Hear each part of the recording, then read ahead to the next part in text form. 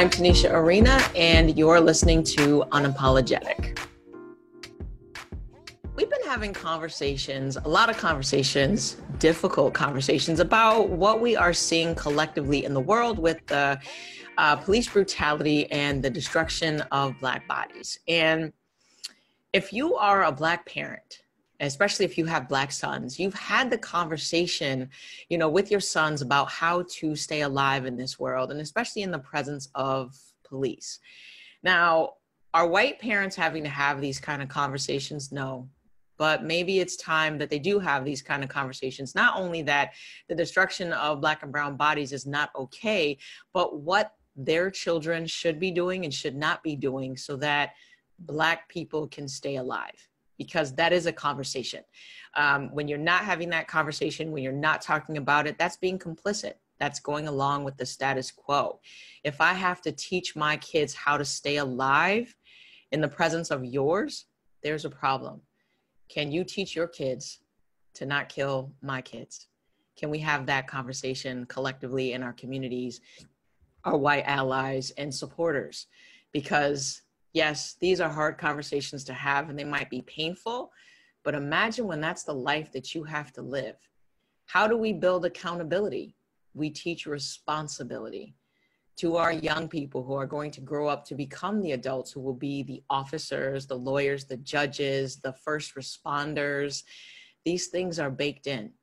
We can decide to put in some new ingredients so that we have a different outcome. And I'm asking you if that's the thing that you want to do. Do you want to build something better than what we have? Because it's one thing to continue talking about what it is that we have and what we've baked in, but when are we going to start to change the recipe? I think today's a pretty good day to change the recipe, don't you? I think that white people can teach their kids that it's not okay to over-police Black people, to call the cops for things that just because they don't sit well with you, that doesn't make them a crime. I think white people can teach their kids that when you do things like that, it really does endanger the life of Black and brown people. I think that we could all teach our kids to communicate and what that looks like. We can teach our kids about equality and equity, and that the system that we have isn't a good one.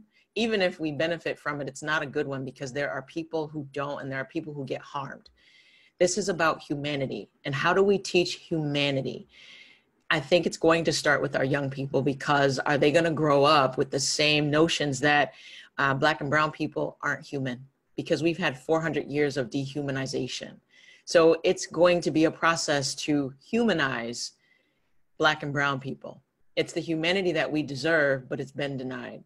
So teach your kids about humanity and what that looks like, about empathy, about this world that we need to exist in together, because if we don't, we're all going to perish. Nobody's going to make it out of this alive, but what is the life that we're living going to look like? My life matters. Black lives matter. We never said that all lives didn't matter, but if all lives mattered, why do we have the inequality that we see? Why do we have the different treatment that we see? If you say, oh, but I don't see color, I'm going to push back and say, but I need you to see color and teach your kids to see it, because then once they can see it, they can see the differences and call them out. So I need you to see it. I need you to open your eyes. I need you to pay attention. I need you to do your census. I need you to register to vote, and I need you to go and vote.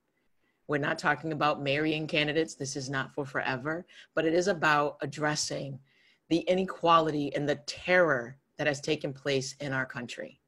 If we're going to say we hold these truths to be self-evident, that all men are created equal, let's do that.